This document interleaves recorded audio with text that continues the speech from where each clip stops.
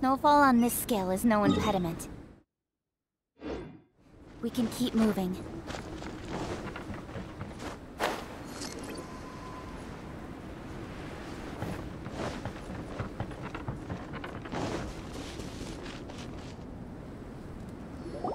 Albedo!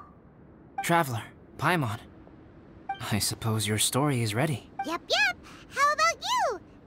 Do you need some more time? No need. I am also ready to tell my story. Paimon calls dibs! Paimon first! Please, go ahead. Okay, here goes. Once upon a time, there was an evil researcher who went into the mountains and did a crazy experiment on whopper flowers to transform their appearance. After a lot of pain and suffering, the whopper flowers finally took on a human form. Then they stood by the side of the mountain to wait for unsuspecting bypassers. To whoever spoke to them, they would ask some questions such as, "Who am I? Who are you?" If the bypasser got the wrong answer, the last sound they'd make would be a yelp before the whopper flower ate them alive in one bite. Ooh, truly frightening. What the? You two aren't scared at all! Don't go nitpicking, okay? If you didn't like the story, go write your own! In other words, the whopper flowers would ambush and then completely replace their victims. And then what? Go back to where the person lives? Enter their home? Eat their whole family? Paimon made up this story, but now Paimon's the one who's scared by it. It's a good story. Oh, may I write it down? I may bring it up in future conversations. What for? Just to scare people with? Yes. You've got a real mean streak, Albedo. Mine is a little longer than yours. It starts with an alchemist. A great alchemist once created Subject 1. Subject 1 was her proudest achievement, and successfully blended into human society. No one ever would have thought that this friend of theirs was in fact a synthetic human. However, unbeknownst to Subject 1, the alchemist had tried the same experiment many times before he had come into being. Some of the rejects from failed experiments had been discarded, but had not died. Subject 2 was one such failed experiment. He was swallowed by a great dragon that came to rest upon a snow-swept mountain. Many years later, he was resurrected by the dragon's mysterious power. He saw all kinds of people on the mountain, including Subject 1, who had somehow miraculously blended in among them. Never in Subject 2's wildest imagination had he thought it possible for experimental life forms such as they to deceive everyone so successfully.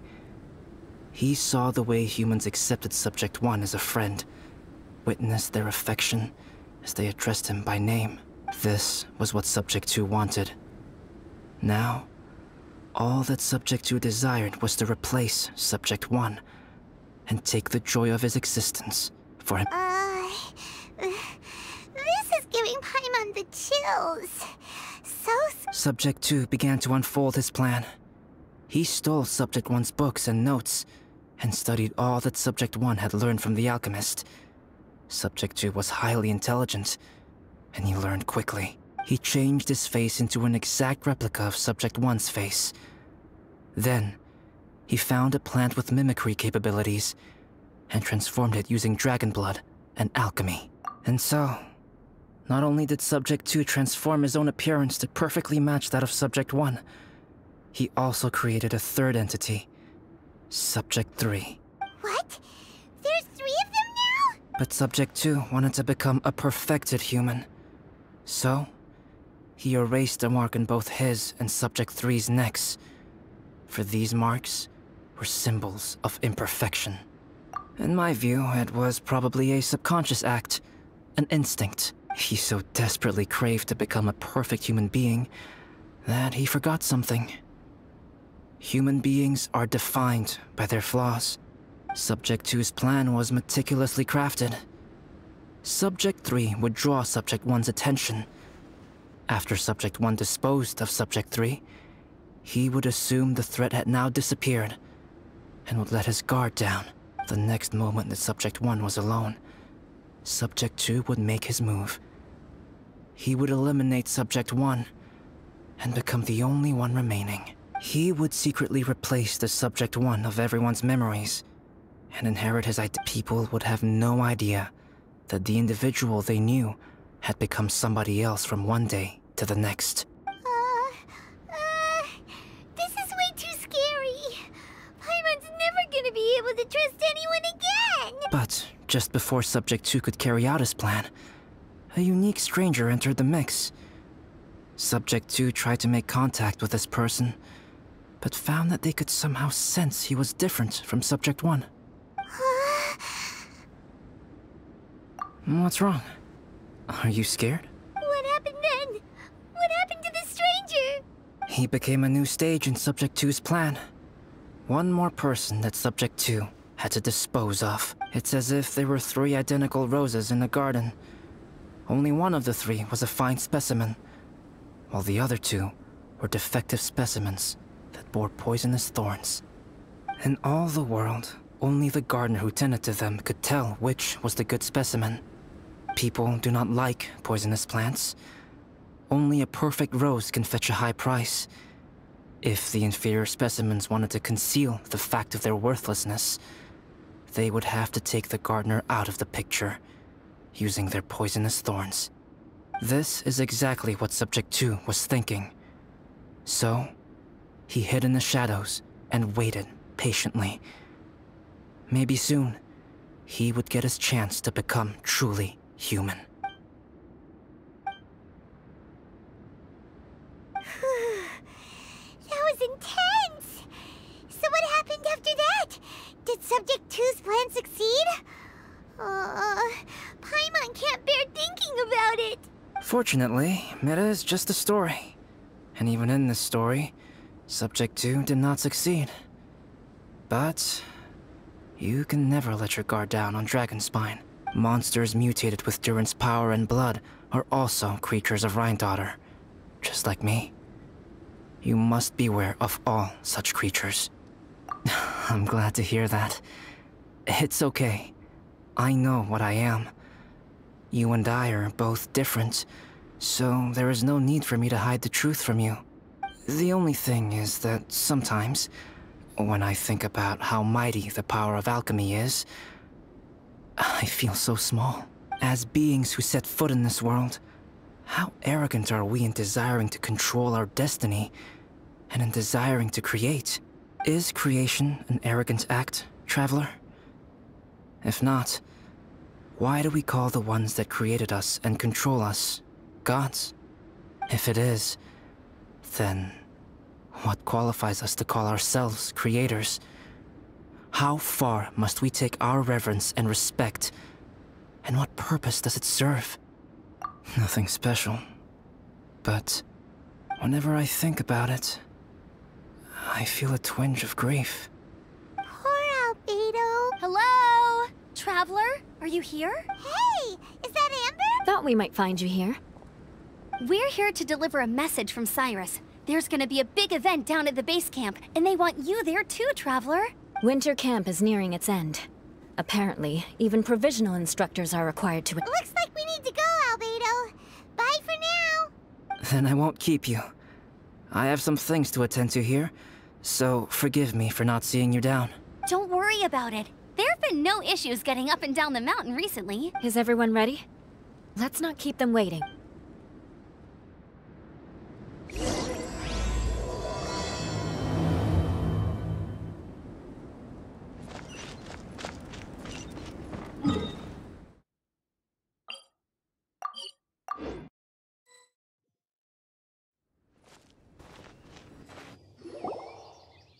Huh?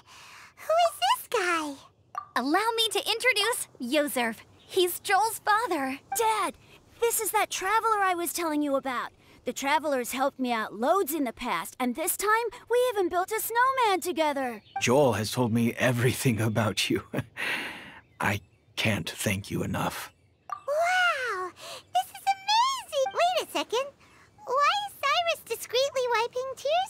me. And what is Pallid doing here? Pallid is the hero of the hour this time. Go on, Pallid. Tell us what happened in your own words. Okay. The weather was fine on that fateful day, and I had a feeling that Lady Luck was smiling down on me. So I trusted my gut and set off to explore somewhere new, somewhere dangerous. Because where there is great danger, there is also great treasure. Why does this sound so hard to believe? But I had only been away from the group for a short while when I fell down a slope and just started rolling. Uh-oh. Did my bad luck rub off on him when we ran into each other on the mountain? The place I fell to was somewhere I didn't recognize, and I'd sustained a few injuries. I remember thinking to myself, this is the worst luck I've ever had in my whole life. Then I met Yoserv. He'd heard the sound of me falling and came out to see what was going on. Huh? Wow! So it was completely by chance then! I thought he must have been someone from the Adventurers Guild here for the event, but after a few words of conversation, it was clear that he was having memory problems. He didn't even know his own name. The temperature was freezing, and there was no time to deal with all that there and then, so I convinced him to come back to the camp with me and figure everything else out after we got there. We got back to the camp, ran into Joel, and the moment he saw him, he froze for a second with this completely stunned expression on his face, and then he started crying out, "Dad! Dad!" That's when Yoserv suddenly started to remember. My memory has still not fully recovered, but Joel and his mother, they are the only ones that I will not, no, that I cannot forget. Daddy. Daddy's right here, Joel. Daddy's right here. Yoserv, don't you remember anything else at all? The poor princess? Feeding the foxes? I'm sorry. I have no recollection. Maybe it's because of the head trauma. I'm not sure. I woke up and found myself covered in blood. My things were gone, and there was nothing to indicate who I was or how I got there. I crawled into a cave and settled in for a slow recovery. After my legs and feet were a little better, my hunting skills were what kept me alive. Dad, I was so worried about you. I'm all right now, Joel. Oh, don't cry. Daddy's not going anywhere. I'm here to stay. Oh, this is good. This is good. You know what, though? I definitely think my luck got worse after running into Benin on that mountain. I knew it. Ugh. No. I just meant if it weren't for you, there's no way I ever would have run into Yoserv on a mountain this huge. Besides, we got back safely, didn't we? So don't blame yourself. Maybe sometimes miracles can only happen when you get just unlucky enough. Pallid. When did you become such a smooth talker, huh? Huh? Am I? I was just telling the truth. Oh, yeah. I want to say thank you to the Traveler, Uncle Cyrus, Auntie Eula, and Auntie Amber. Thanks, everyone. You all helped look after me, and I will always remember it. But I guess I can't take the snowman with me, or it'll melt once it leaves Dragonspine. It's such a shame. Oh, I can help with that. One moment. Huh? Eula? Here, take this. It's powdered rime. Just add it to your snowman, and it will never melt. Wow! Really? Oh, this is awesome! You're the best, Auntie Eula! Dad, I have an unmeltable snowman now! How cool is that? How can I ever repay you all? Thank you all. Thank you from the bottom of my heart. Dad, I want to go move the snowman. Can we do it now, please? Okay. I'll be leaving with Joel now. I'm sure I'll see you all another day. Very well, very well. It's time for Pallid and I to have another discussion concerning his breaches of adventurer discipline. Huh? But Cyrus, I think I kind of made up for my mistakes this time, you know? See you guys! Oh, I made this for you and Amber. Think of it as a winter souvenir. Are you sure? This must be really important to you. Come on now, just take it. No need to make such a fuss. Wow! Now our snowman won't melt either! You're welcome. Just keep it. That's all I ask. Amber and I have some business to attend to now. See you later. See you! Everyone's gone. Seems like they've all got their own stuff to do now. Oh! You know what? We've been on Dragonspine all this time, and somehow Paimon still forgot to ask Albedo about how to make a fruit juicifier machine that could keep the juice fresh. Maybe we should try Timaeus again. He does seem pretty eager to please after all.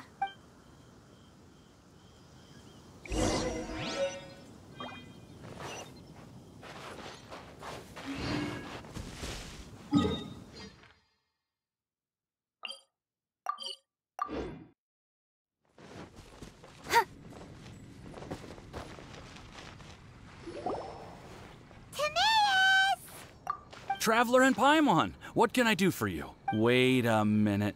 You've got that mischievous look on your face. Oh, you're not still thinking about that ridiculous juicer thing, are you? Timaeus, will you help us? Well, if the Traveler isn't really interested, then, yeah, maybe I'll give this one a pass. It's just the weirdest request ever. No, but Paimon's Sunsetias are gonna go to waste without it. And the time it would take me to research something like that, I could probably pick those Sunsetias again 10 times over. New research project, Timaeus? We meet again. Oh, Albedo, thank goodness. So the situation is, Paimon wants a machine that can turn fruit into juice and keep the juice fresh. I mean, surely it's... Majorly important, that's what it is. If you can manage to invent this, we'll never have to worry about fruit going bad ever again. That's impossible.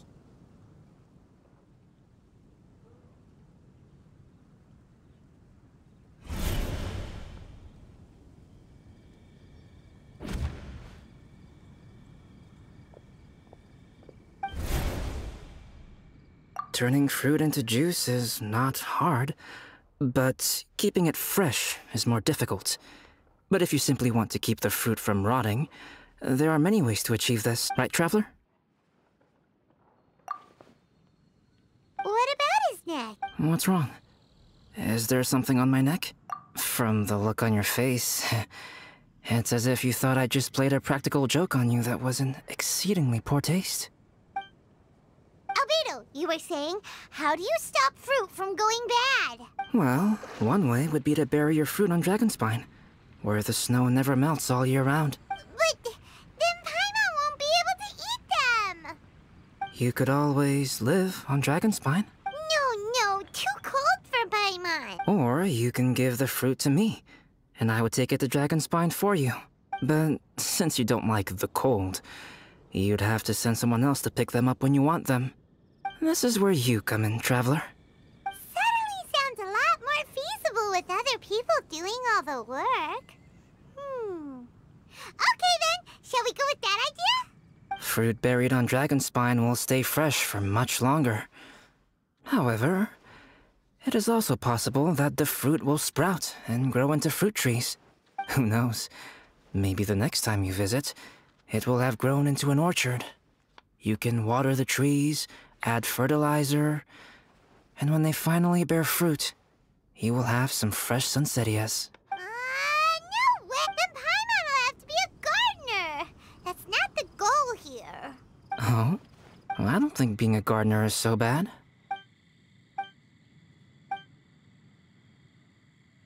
Albedo! Stop trying to get your hands on Paimon's super sweet Sunsetias! Of course it bothers Paimon! They are the rarest, super-duper sweetest Sunsetias ever!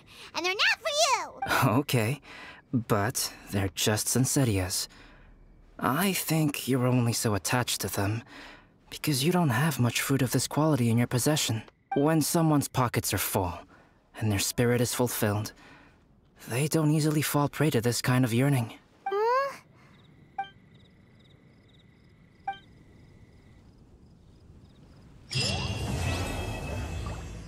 Welcome. How can I help you?